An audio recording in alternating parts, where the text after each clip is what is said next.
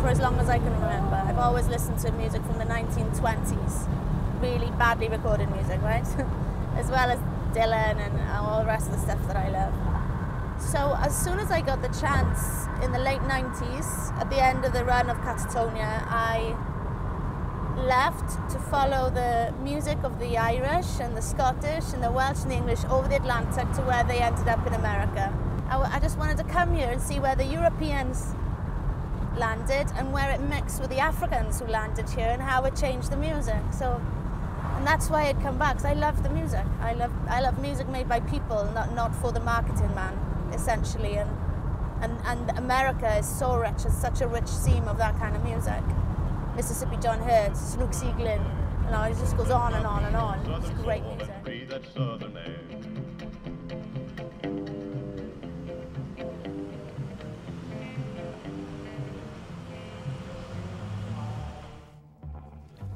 This is a brilliant record, look at that one. This is the best corner, I think. Screaming Jay Hawkins. He did I Put a Spell on You, and he apparently recorded that and then woke up the following morning and couldn't even remember laying the vocals down because he was so drunk. And if you listen to the track, you're like, oh my gosh, it's out of this world scary, isn't it? Because he was out of it.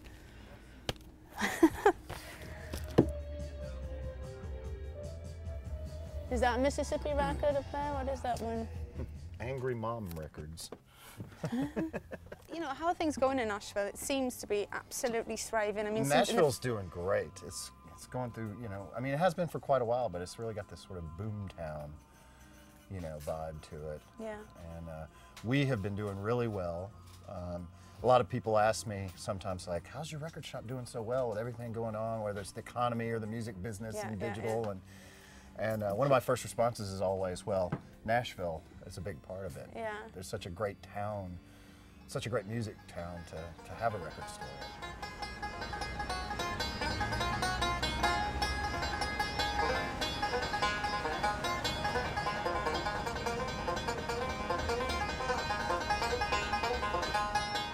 We're at the Ryman Auditorium, formerly known as the Union Gospel Tabernacle. It was a church. It was an expensive church built by Thomas Ryman, who was a riverboat captain. And in order to help the little coffers of the church, it was a venue. Houdini played here. We had Charlie Chaplin playing here. And the broadcast for the radio program that is the Grand Ole Opry began in 1943 to broadcast from the Ryman Auditorium. This is really the mother church of country music, is what they refer to it as. Hank Williams played here, and he used to sneak out, by all accounts, to get a little drink in Tootsie's Bar, where we're going to go in a minute, between his shows, and that's a lovely story too. So much history, and a great sounding venue.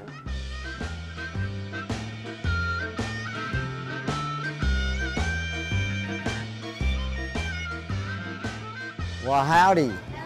Welcome to Nashville and world famous Tootsie. You just took the magic 37 steps from right across from the back door of the Ryman to right here, world famous Tootsie's. So it's 37 steps. 37, absolutely. Unless you're Jimmy Dickens, and it's yes, it's about 62. 62. He's little, isn't he? Yes, ma'am.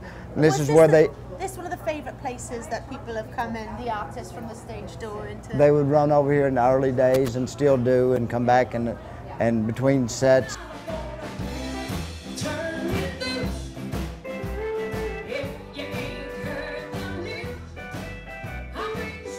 What time do you open in the morning? 10 a.m. Till? 2:30 at night. And you've got live music all the time?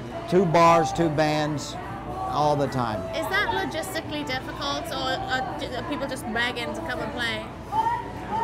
In the beginning, it was difficult to have people to come down here. Now, I get 200 emails a day, people want to come to Nashville to become the next, you know, Carrie Underwood or... Does it have to be kind of country music, or can anybody play now? Well, I like country. We call it honky tonkin', you know, it's country with a rock and roll edge.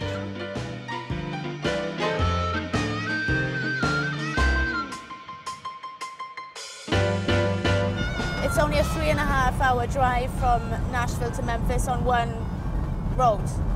And because they're so distinct, because they're almost like yin and yang, you know, the two contrasting things. You've got the white country, highly organized, very successful business center of Nashville compared to Memphis, which is a lot more complicated, a lot more mixed, and not such a good track record with business.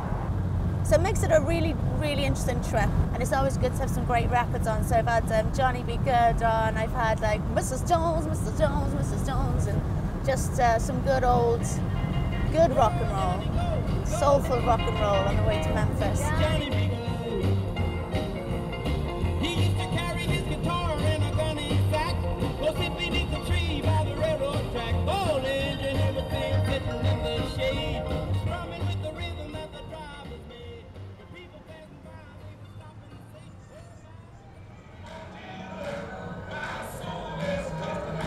Well, you know, this was pretty much the heart of South Memphis. You know, I mean, of course, we call this neighborhood Soulsville because a lot of the original talent that was signed to Stax Records came straight from this neighborhood.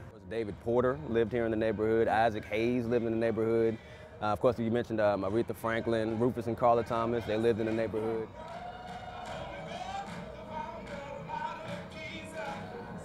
When this building was demolished, a lot of people were kind of starting to forget the Stax legacy. You know what I mean? They may know the music that came from here, but they didn't associate it with here. They didn't associate it with Macklemore Avenue. Yeah. You know, so they wanted to capitalize on what the essence and the legacy of what Stax Records was and what it is. So they said, well, let's put a music academy in that location. But then they came up with an idea to start a foundation.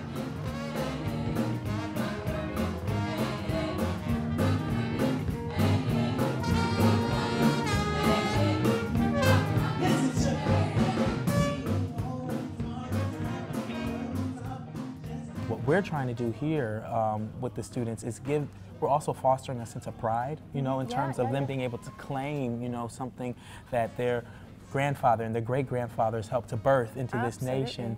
And so it comes from the African-American aesthetic, and when we focus on that, that's because it's amazing. You know, we're performing at B.B. King's restaurant, one of the biggest legends when it comes to, you know, to blues music, and we're performing in the original B.B. King's restaurant. Memphis is a musical mecca. Yes, it is. Yeah. Incredible heritage, incredible history. What about the future? Are we going to go up? I hope that it will be looking good. If we still have programs like this going, I think that Memphis, musically wise, it would be thriving.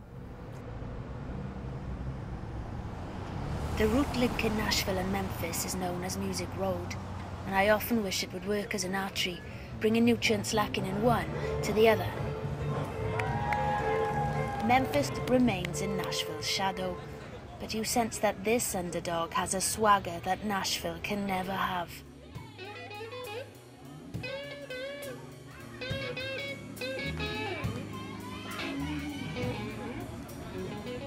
I leave Beale Street with a spring in its step and a spring in my step, with fingers firmly crossed for the future of this great city.